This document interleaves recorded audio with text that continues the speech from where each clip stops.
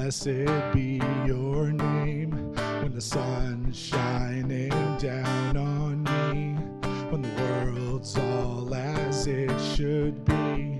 Blessed be your name. Blessed be your name on the road marked with suffering. There's pain in the offering. Blessed be your name. And every blessing you pour out, I'll turn back to praise. When the darkness closes in, Lord, still I will say, blessed be the name of the Lord. Blessed be your name. Blessed be the name of the Lord. Blessed be your glorious name. You give and take away. You give and take away. My heart will choose to say, Lord, blessed be your name. You give and take away. You give and take away. You give and take away. My heart will choose to say, Lord, blessed be your name. Blessed be the name of the Lord. Blessed be your name. Blessed be the name of the Lord. Blessed be your glorious name. Oh, blessed be the name of the Lord. Blessed be your name. Blessed be the name of the Lord. Blessed be your glorious name. Amen. You can be seated for a moment.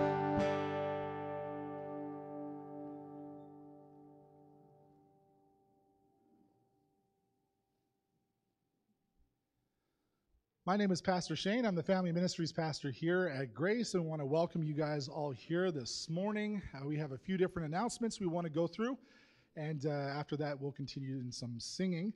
Just so you know, if you are new here this morning, we just want to give you a special welcome. We'd love to get to know you. Feel free to go to the foyer.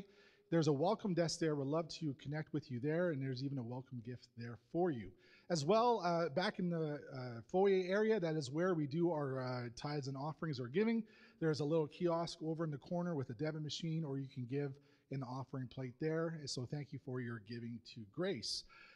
This afternoon, actually starting at about noon, we'll want to invite all of you to come out to our last summer park party. It is at Jensen Park.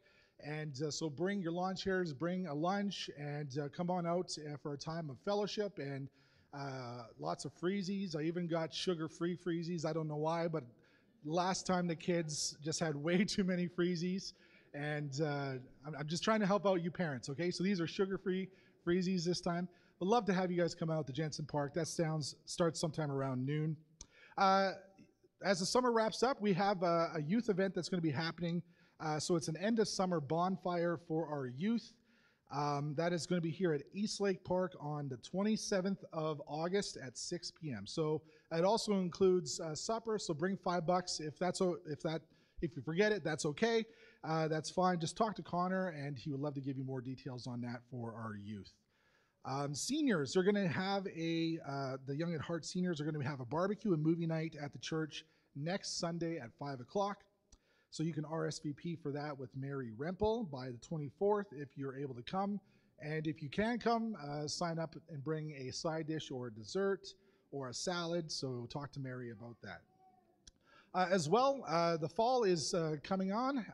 Here in a couple weeks, we have church camp, our family camp. So there are still some spots available for family camp. After family camp, we do have our fall kickoff. And after the fall kickoff, then we will start into 2 services. But as we're looking towards the fall, we will be asking people to come alongside and join us as we kind of run some of our programs, our ministries, whether with our kids, with our youth and even our young adults. So we are going to be adding an extra service, especially for our kids, on Sunday mornings. So we do need help making sure that that works well. So if you can help out in any of our children's ministries or youth ministries or young adult even, or any other way, feel free to contact me, contact Dana or Deb or Connor or Wendy or Pastor John, or just contact the church. We would love to get to hear from you guys about that. As well, coming up this fall, I'm a football guy. I know there are some other football guys here in the church.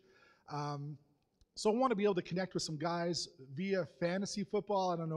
I know there's probably a lot of wives that are rolling their eyes right now, but fantasy football is a real legit way that guys can connect together. So we want to have a fantasy football pool here at the church. Space is limited, so I would love for you to talk with me about that. We're going to have a draft party at my house on the 7th of September. So if that is something that interests you, just come and find me, and we'd love to chat with you a little bit about that. Yeah, we're going to continue singing here now. Would you stand with me as we continue?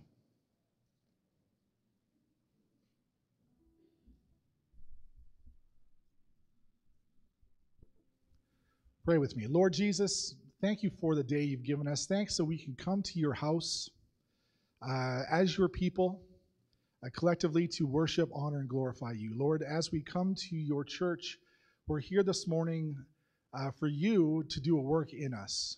This is about you, Lord, and what you seek to do in us. So, Father, we invite your presence with us this morning. Thank you so much for our ability to meet. Thank you for the work that's going on at Whispering Pines Bible Camp. We ask that you would continue to strengthen them as they wrap up the summer. We want to thank you for the work that you've been doing even in our seniors and as they've been connecting this summer. We want to thank you for opportunities for our youth to get together. As we start looking towards the fall, Lord, we anticipate that you'll continue to equip us as your church to do the work you've called us to. And as we now turn our collective and our focus towards even just singing and hearing your word brought to us from Pastor John, Father, may you be moving in our midst. May we hear from you this morning and understand, Lord, that you truly are our King and we are your children. So we praise you this morning. Amen.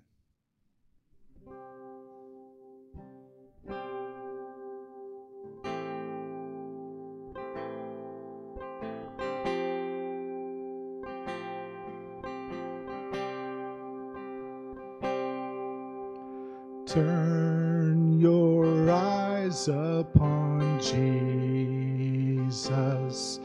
Look full in his wonderful face, and the things of earth will grow strangely dim in the light of his glory and grace. The sun comes up, it's a new day dawning. It's time to sing your song again. Whatever may pass and whatever lies before me,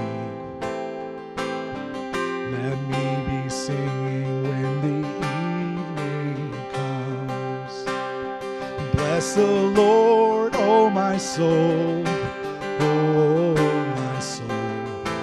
Worship his holy name.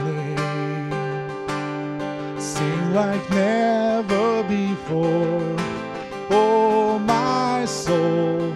I'll worship your holy name. You're rich in love and you're slow to anger. Your name is great and your heart is kind. For all your goodness I will keep on singing.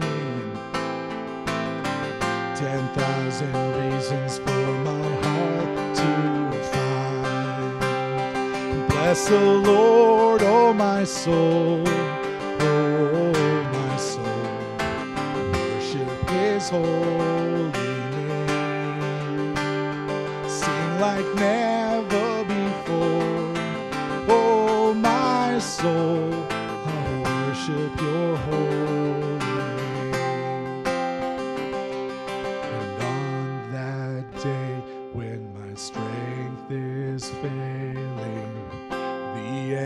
draws near and my time has come, still my soul will sing your praise unending.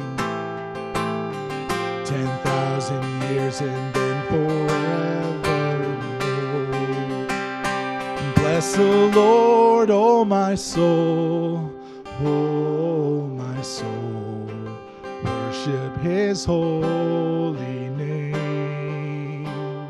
Sing like never before, oh my soul.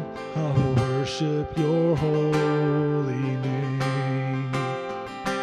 Bless the Lord, oh my soul, oh my soul. Worship his holy name.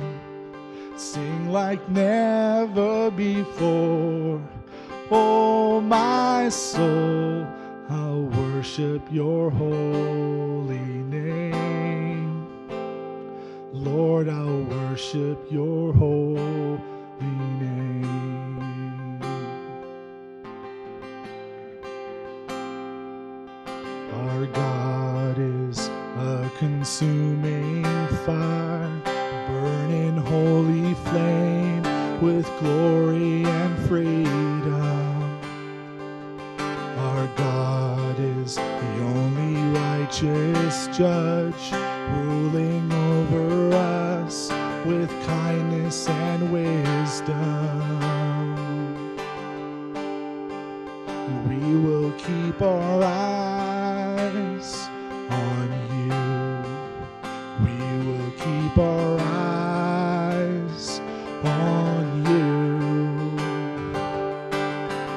A mighty fortress is our God. A sacred refuge is your name. Your kingdom is unshakable. With you forever we will reign. Let's go back to verse 1.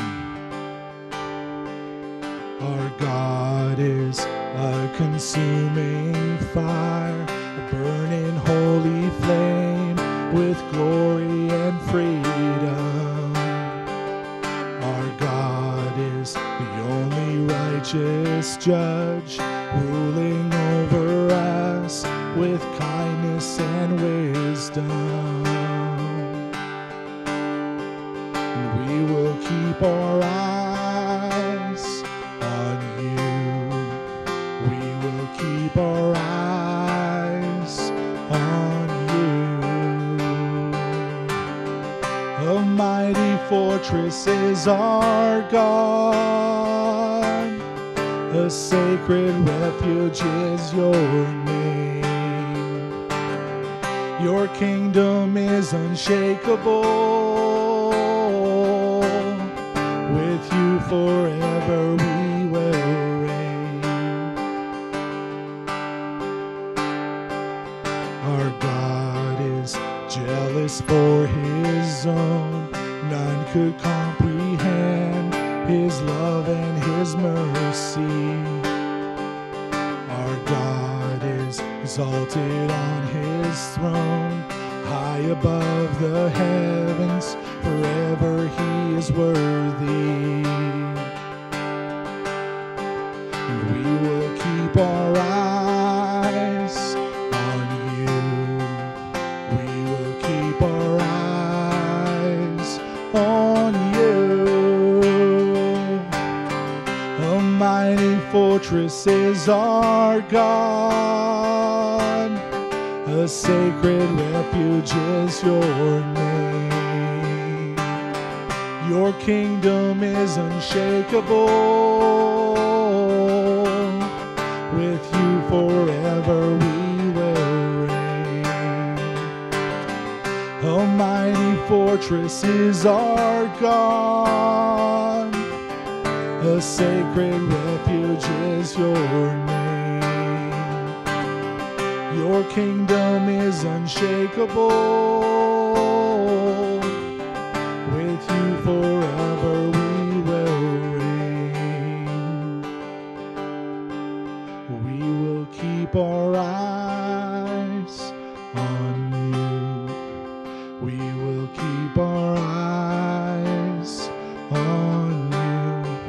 so we can set our hearts on you. We will set our hearts on you. A mighty fortress is our God. A sacred refuge is your name. Your kingdom is unshakable. With you forever we will reign. With you forever we will reign.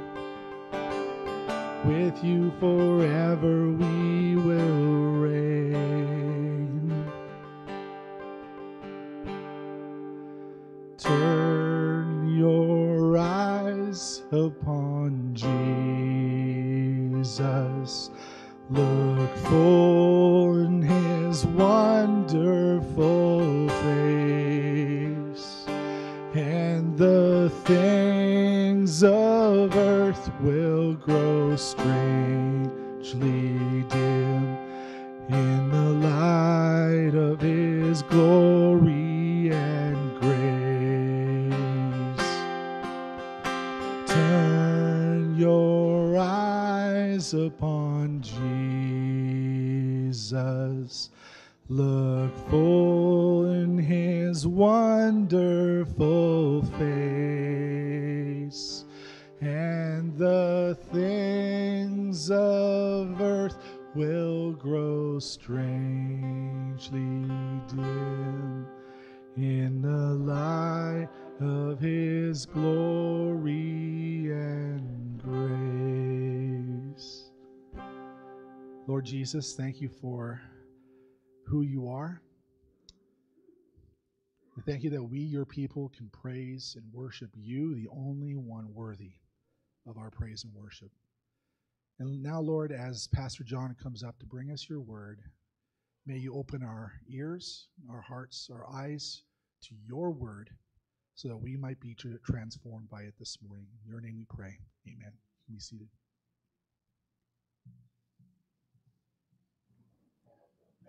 Well, good morning, Grace, and to those who are watching online here this morning. It's good to see you out. Another warm day that we're going to be experiencing. Looking forward to the park picnic that we'll be doing, our last one of the summer here today. Last time we did the park picnic, I might be the one to blame with the freezies. I took over the freezie giving them to the kids, and they just kind of kept coming to me, and so I kept handing them out to them. So maybe that's why we're going to sugar-free freezies today.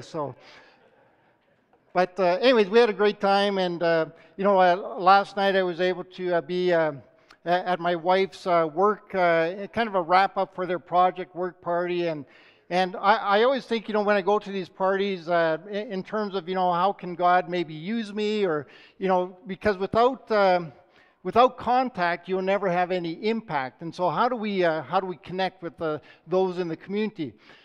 But whenever somebody asks me, what do you do for a living? And then I say, I am a pastor. It is interesting the different responses you will get from people and how they react to you.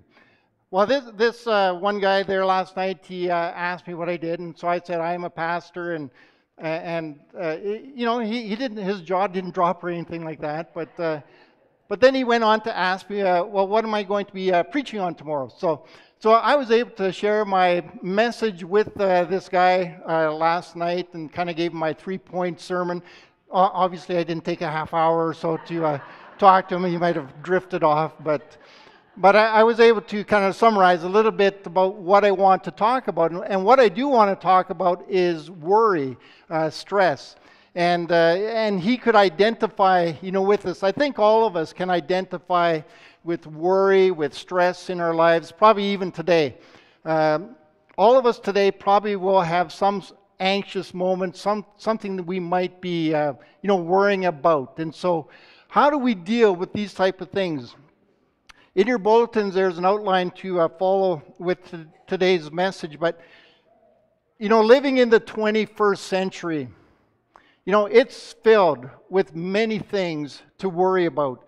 There are economic fears, rising inflation right now, which has taken over, the number one worry of the COVID pandemic here. But we worry about our finances, economics, finances, can we make it, our housing costs, our mortgage rates, job security, retirement sustainability. How will I survive in my retirement if the stocks and things like that continue to go down? There are also health fears. Cancer, COVID, cardiac arrests. I think maybe we should stop naming our diseases after the letter C. But there's a lot of health concerns that we will deal with in our lifetime. And how do we, handle those type of things? There are climate fears that even on the news this morning as I was listening to the radio, climate fears, what they're talking about, global warming, lack of water. Years ago, it was acid rain. I'm not sure, I haven't heard acid rain for a long time, so I guess we're done with that worry. But, there's floods, there's fires, there's droughts, there's famines, there's shortage of food supplies. How will we make it? And people are worrying about these type of things. And then we all probably deal with relational stresses, relational fears. Maybe rejection. Will they accept me?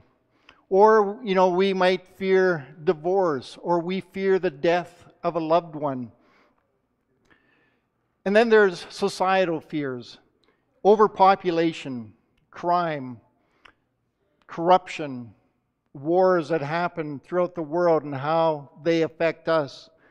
You see, all these fears and more, probably 1,000 more, have turned us into a worry-wart society. I think everyone has a fear story. And every fear story is usually tied to the loss of some temporal possession. What maybe fear story overwhelmed you as a child, or maybe even today? Things that bring worry into your life. When my wife was in high school, the teacher told the class that the world would run out of water in 30 years. Well, this freaked out my wife and, the rest of the class. Well, it's been over 30 years now. We still have water in our world. But I think, the world, it was, fear-mongering. And it created unnecessary anxiety in the lives of that class. It's hard not to be anxious. Like I said, today you're probably going to experience some sort of anxiety, or in the next few days. It might be minor, it might be more major, but you will face some sort of worry in your life. And yet God never meant for you to be crushed under the weight of care.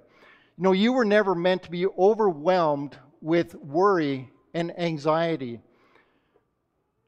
Chronic worry, it can lead to psychological and physiological changes in a person's life. Billy Graham, he once wrote, physicians tell us that 70% of all illnesses are the cause being behind them mental distress or worry. It has been listed by heart specialists as the #1 cause of heart trouble. Psychiatrists tell us that worry breeds nervous breakdowns and mental disorders. Worry is more adept than Father Time in etching deep lines in faces.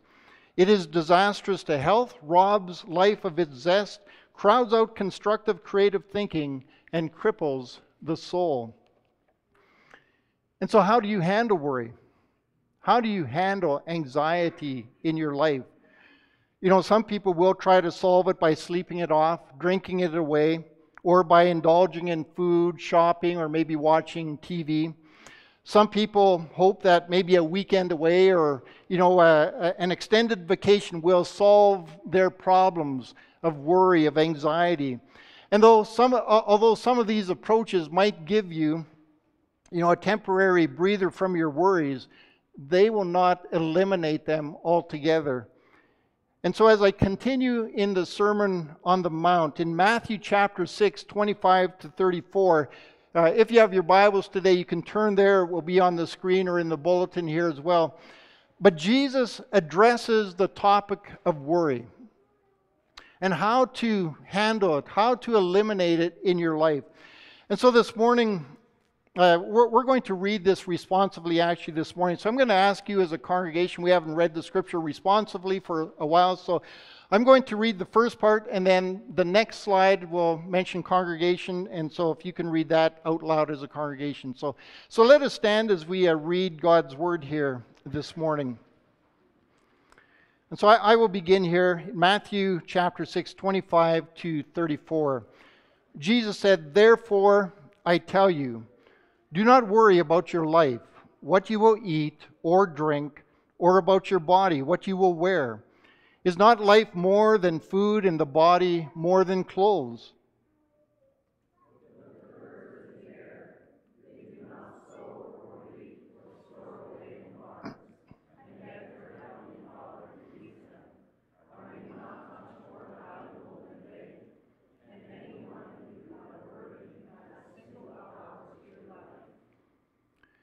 And why do you worry about clothes? See how the flowers of the fields grow. They do not labor or spin. Yet I tell you that not even Solomon in all his splendor was dressed like one of these."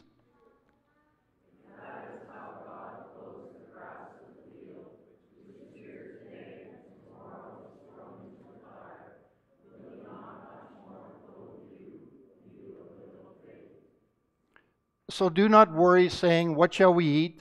Or what shall we drink? Or what shall we wear?"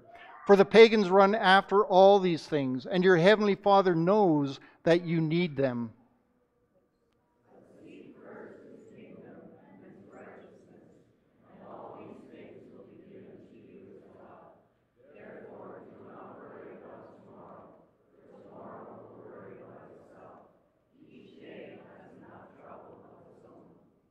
Let us remain standing for prayer. Father, today we thank you for your word. We thank you for the Sermon on the Mount that Jesus had given to his disciples and those who are listening in. And Lord, today we still have this sermon that we can reflect upon. Lord, to listen to the words that you have given to us. And so we pray your blessing upon your word today. Use it to challenge us further in our faith with you. And Lord, to encourage us as well. In Jesus' name I pray. Amen. Amen. You can have a seat at this time. So the passage starts out with the word therefore. Therefore. And it ties to the preceding scripture that I talked about last week, in which, on how we were to deal with earthly treasures. You see, a wrong approach on possessions in life can result in unnecessary anxiety in life. The word life is translated from the Greek word psyche. And so, psyche, we get psychology, psychiatry. And when you worry about the things of life, about your psyche, it affects your psyche, your mental health, your inner soul, your spirit. You see, no longer is your mind at rest. You're constantly in a state of anxiety. Worry can also affect the decision-making process. And you may end up doing things that will complicate things even further because you're operating out of a state of anxiety and fear, and suddenly you make decisions that maybe are not the best decisions to make. Jesus says, trust your Heavenly Father so that you can be at rest mentally. Prolonged worry, it can lead to clinical depression. In the previous passage, the people heard Jesus say, kind of choose. Do you want to serve money or do you want to serve God? And so the people who heard Jesus say this, they might well have asked, if we choose to serve God rather than money, what will happen to us? If we no longer are zealous to earn money, won't our basic materials needs go unmet? And so there's anxiety when we think we have to control it all. We have to do it all. Jesus' answer, in effect, was, don't worry about it. God will take care of you. If a person serves God, then they have no need to worry about not having enough. God who gives life will sustain life. If He gives life, He's going to sustain that life. And so in this passage, Jesus repeats 3 times the phrase, "Do not worry." It's something that He's wanting us to really understand. And so when life overwhelms you, remember this command. It's not a suggestion, it's not a recommendation, it's actually a command. Do not worry. Follow through on what Jesus says in this passage, and you will begin to handle worry in a lot better way. And so one of the things in verses 25 to 30 is simply remember your value. Do not worry. Are you not much more valuable than they? Human beings are the crowning achievement of God's creation. You who are sitting here today, you who are watching online, are the crowning achievement of God's creation. The psalmist asked the question in Psalm 8 verse 4, "What is mankind that you are mindful of them? Human beings that you care for them." It is because they are considered of the highest value of the earthly creation. And in the next verses, the psalmist writes, "You have made them a little lower than the angels and crowned them with glory and honor. You have made them rulers over the works of your hands." God has created you with value. The fact that you have life, that you have been given life in this world, it shows that you are an integral part of God's creation. I'm always thankful for, being born. I'm thankful for earthly life. I'm thankful for, my salvation and all that. But I'm always thankful for the life that has been given to me in this world. Because if I was never created, I would never know God, and I would never experience heaven one day. And so I am glad that I was born, that I am able to experience God. You see, God, because you sit here today, you are important. You are an integral part of God's creation. What God creates, He considers valuable, and you are of highest value. And so it's not food, it's not clothing that attaches value to your life. Without life, if you didn't have life, you wouldn't need the clothes that you have, you wouldn't need the food that you eat. See, the point is that if God provides you with life, will He not give you the things necessary to support that life, such as food and clothing? In this passage, Jesus argues from the lesser to the greater. If God takes care of the lesser, how much more will He take care of the greater? And so He gives 2 illustrations to show the value of your life. The birds of the air, the flowers of the field. The birds of the air, Jesus, who is teaching on the hillside, likely sees some birds that fly by. And this sparks an illustration, an analogy that He can use. And so He tells the disciples, look at those birds, maybe that just flew by, and how they do not worry about their daily provision. They don't sow, they don't reap, they don't store away in a barn for the next day. They are provided for by the Heavenly Father. And so He says, if the birds do not worry, why should you worry? There's a poem by an author that said, the robin to the sparrow, I should really like to know why these anxious human beings rush about and worry so. Said the sparrow to the robin, friend, I think that it must be that they have no heavenly Father such as cares for you and me. You see, Jesus, all creation is under God's care. Jesus is not advocating a lazy ethic in this passage here. It's been said that no creature works harder than the average sparrow to make a living. Birds are flying here and there, and they're always looking for food and collecting things. But they hunt with the assurance that food will be found. They hunt because God will provide for them. You know, God, when you read the Old Testament, He provided the manna, the quail for the Israelites. But it didn't mean they just had to sit and wait for it. They still had to go out and find it. They had to gather it. And so you are to work alongside God in your daily provision of needs. What Jesus does prohibit, though, is worry, not work. You see, as you work, God provides.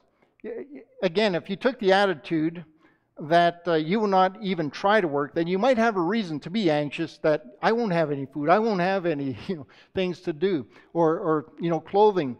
And so food, water, and clothing do not simply just show up in your plate. God has given us a body to do things, but He does have that available for us. And then He looks at the flowers of the field. You know, Jesus looked around again on the hillside, and as He looked down, maybe this time He saw some lilies and flowers. And again, that sparked an illustration. The field lilies, flowers, and grass, they didn't last long because of the heat, the dryness, and maybe the scorching sun in that type of climate. But as short-lived as these lilies were, God considers them valuable. And He arrays them with a beauty that outshone even Solomon's wardrobe, the richest man in the world at his time. You see, the point is that if God considers flowers that important, how much more does He not consider the needs of your life? Will He not provide you clothing that you need or shelter to provide you with? Again, the whole argument of Jesus is that you are valuable. And that is something for us to remember. That when maybe somebody tries to put you down or you feel rejected, remember that God values you above anything else. And so the Heavenly Father will make sure that you will receive the necessities of life. You don't have to worry. If God provides so greatly for the lesser things of creation, the birds and flowers of the field, will He not provide even better for the highest parts of His creation, humanity that's been created in His image? And so if God gave you life, then He will provide for that life. But it comes down to who you put your trust in and what you seek as a priority. Again, what are you chasing after? In the last passage, Jesus said, are you trying to store up earthly possessions or are you storing up heavenly possessions? He's saying that the pagans are running after all these things, but what are they seeking? What are they, worry is driving them to do things that is not good for their health. And so in verses 31 to 33, Jesus says, seek God first. Do not worry. Seek first His kingdom and His righteousness.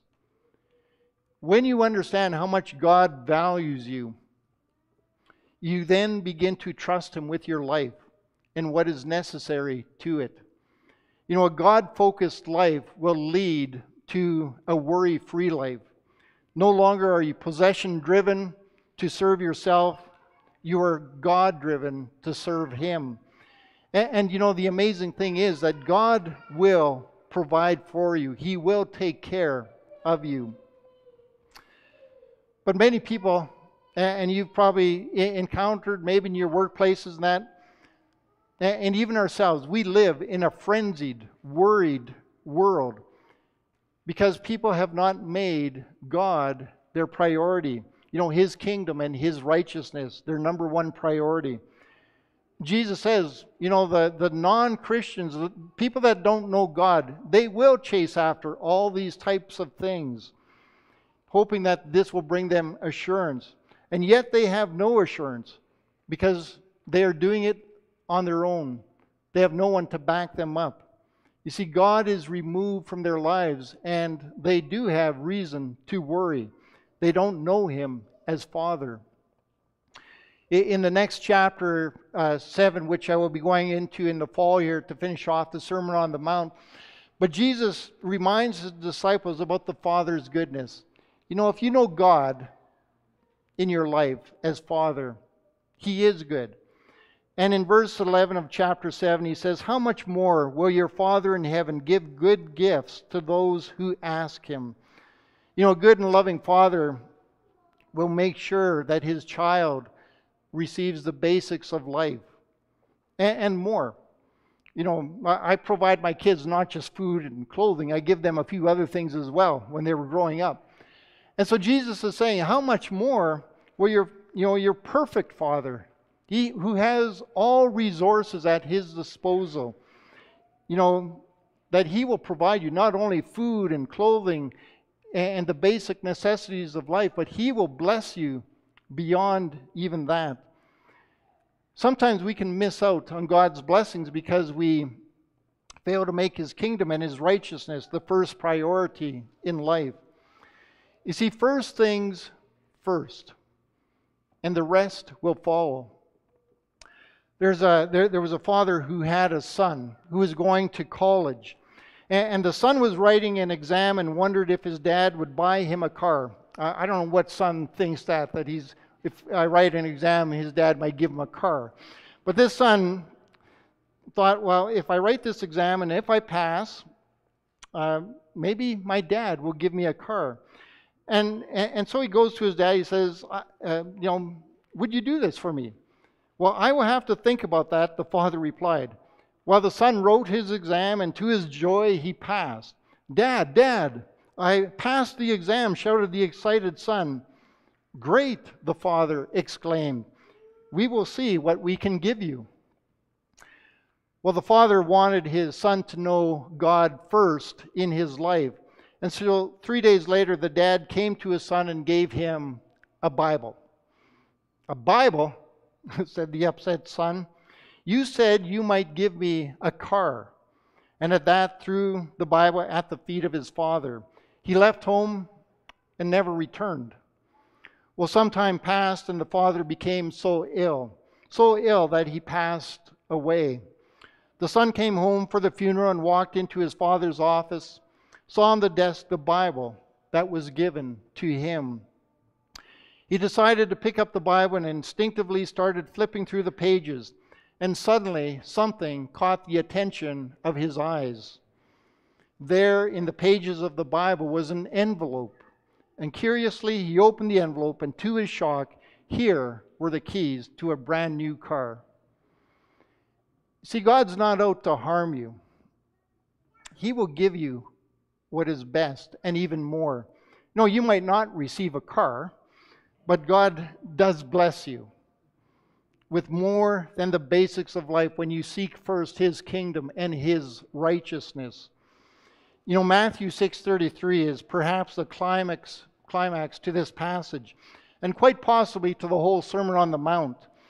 You see, if you want to find the antidote for worry, you will likely find it in this verse.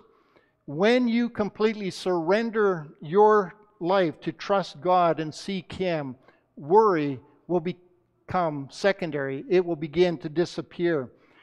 As one author notes, trust and worry do not dwell together. If we trust, we do not worry. If we worry, we do not trust.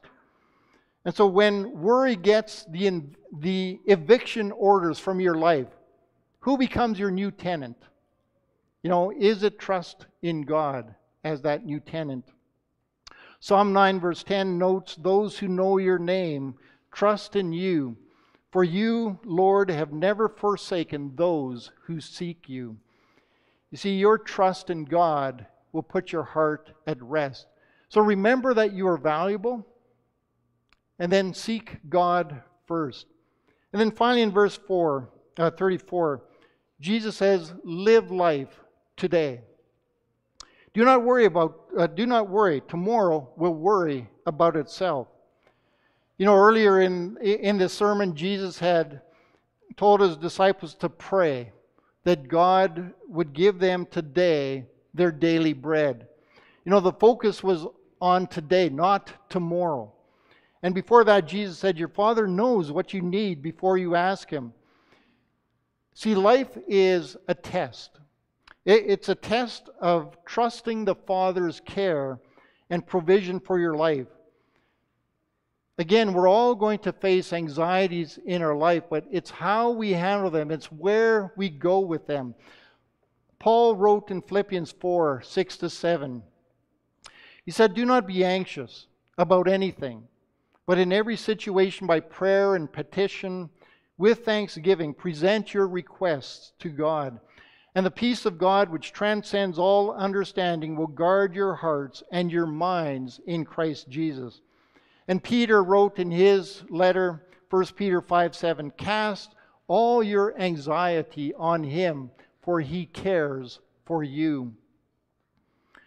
You know, you can lose a lot of sleep when you worry about the things of tomorrow.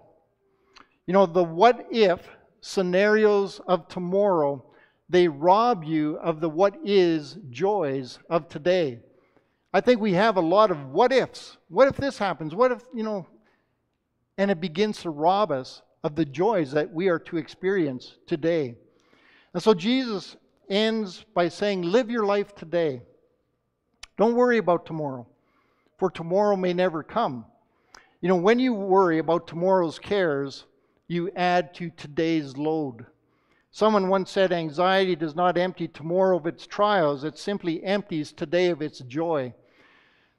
There's a story about a man who raised chickens, and among them was a rooster that occasionally crowed and greatly annoyed the next door neighbor. Well, early one morning, disturbed and angry, the neighbor called the owner and made this complaint. "That miserable bird of yours keeps me up all night." "I don't understand," was the reply. "He hardly ever crows. But if he does, it's never more than 2 or 3 times a day." The man quickly retorted, "Well, that isn't my problem. It's not how often he does it that irritates me. It's not knowing when he might that keeps me awake." The what mights, the what ifs, they can keep you awake. You know, enjoy life today rather than fretting when that rooster will crow next. You know, the rooster might die in the night, and you will still be awake all night, a bundle of nerves, waiting for that rooster to crow next. You see, the things you worry about tomorrow, they may never come. Live one day at a time. You know, why zap today's joys by worrying about tomorrow's problems? Tackle the day at hand. You know, each day will have enough problems, and some days will have more problems. But every day probably will encounter some sort of problem. And so when you worry about tomorrow, you may miss out on the answers and opportunities of today. As I close here this morning, Jesus is not in this passage advocating a let things fall where they may, or a couldn't care less attitude to life. You know, this type of approach to life would create a very maybe grave future for our children. There is a place to make plans, today to mitigate problems in the future. Even the Proverbs, talk about that, about making plans for what we can forecast is coming, where it says, look to the ant that stores up food today, so that it will survive the winter that is coming. There is a place for healthy concern. Every day there's going to be some sort of concerns that come into our life. But there is a place for healthy concern. Jeff Treasure notes, we are to cultivate a responsible attitude toward our individual and family needs. But responsibility and concern aren't to be confused with anxiety. Concern, leads to action, where worry just frets. Someone said worry is like sitting in a rocking chair. It will give you something to do, but you will go nowhere. That's kind of worry. Concern should lead you to action. Worry would just sit and fret about it and make things worse in your own life. You see, concern really should drive you to God in prayer, trusting Him to guide you, and then working alongside Him to solve the problems of today and tomorrow. But to constantly worry about something that may never come, or you have no control over, will only complicate matters and negatively impact your health. And so earlier in the passage, Jesus asked the question, can any one of you, by worrying, add a single hour to your life? The obvious answer, no. Worry does not extend your life. In fact, it may even shorten your life, as constant stress creates personal and health problems. And so live life, enjoy the things that God gives you today, and let God take care of your worries today and tomorrow. There's a lot of great things that God will give you today. And so as I end, there's a prayer. It's called the Serenity Prayer. But it says, God grant me the serenity to accept the things I cannot change, the courage to change the things I can, and wisdom to know the difference. Be responsible. Do what you can do today. But don't worry about the things that are beyond your limits. God will take care of that, and He will meet your needs. And so let me pray as we close, as Pastor Shane comes up to lead us in a final song. Father, today, each one of us might struggle with anxiety in our lives. Some might be chronic anxiety, where we've been living with these type of things for years, and it is affecting us in different ways. Lord, today, we name our worry, we name our anxieties, and we give them to you. Lord, to cast all our cares upon you, because you care for us. And so I pray that in this day that we may encounter some problems, we might encounter worry or anxiety, but Lord, that you would help us through these things. Help us to remember the value that we are to you. Cause us to seek you first.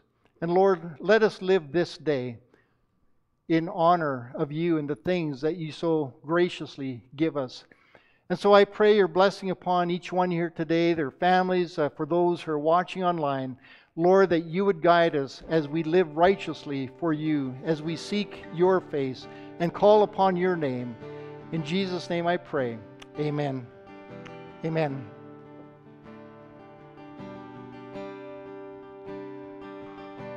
Would you stand with me for our closing song?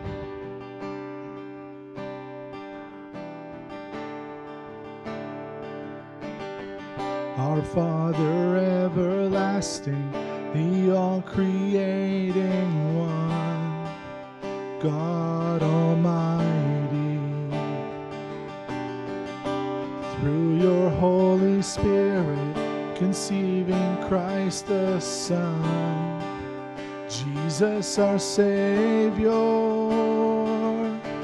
I believe in God our Father, I believe in Christ the Son, I believe in the Holy Spirit, our God is 3 in 1.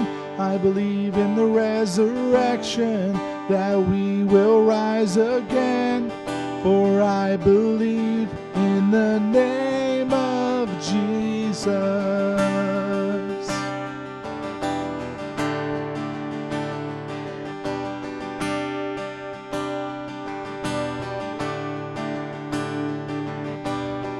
Our judge and our defender, suffered and crucified. Forgiveness is in you. Descended into darkness, you rose in glorious light, forever seated high. I believe in God our Father, I believe in Christ the Son, I believe in the Holy Spirit, our God is 3 in 1. I believe in the resurrection, that we will rise again, for I believe in the name of Jesus. And I believe in you, and I believe you rose again. I believe that Jesus Christ is Lord.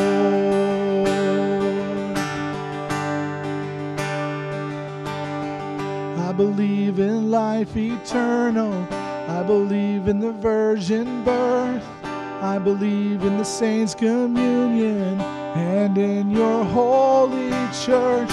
I believe in the resurrection when Jesus comes again. For I believe in the name of Jesus. I believe in God our Father. I believe in Christ the Son. I believe in the Holy Spirit. Our God is three in one. I believe in the resurrection, that we will rise again. For I believe in the name of Jesus. I believe in the name of Jesus. For I believe in the name of Jesus. Blessings on you. Have a wonderful week.